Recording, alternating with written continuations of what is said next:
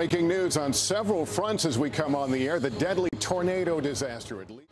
Decision 2020, Super Tuesday.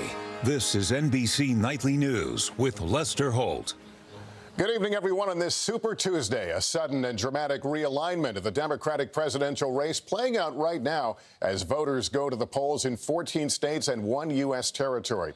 The political drama taking place against the backdrop of a rising coronavirus death toll in this country and a deadly tornado disaster in Tennessee, where at least 25 have died. In downtown Nashville, our Katie Beck is there, and that's where we begin tonight.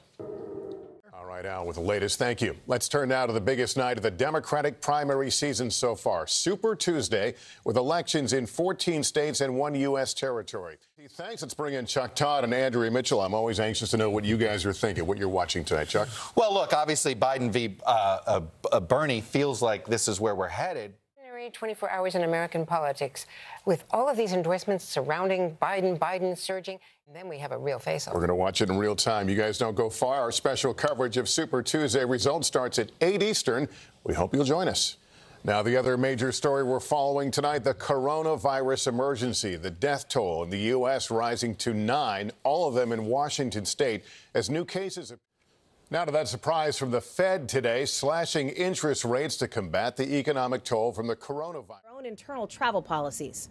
Lester. All right, Hallie Jackson at the White House tonight. Thank you. And with cases of the coronavirus now popping up all across the country, we want to take a closer look at what's being done to prepare for the virus. Officials, as you keep hearing, urging caution over panic. Let's get more from Tom Costello.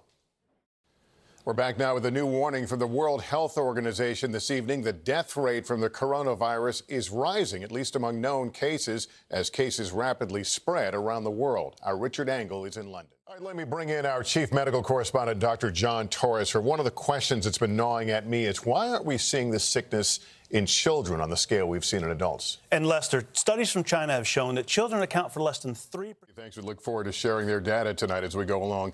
That's Nightly News. We're back on the air for special coverage starting at 8 p.m. Eastern. We hope you will join us. For now, I'm Lester Holt, NBC News, New York. Good night.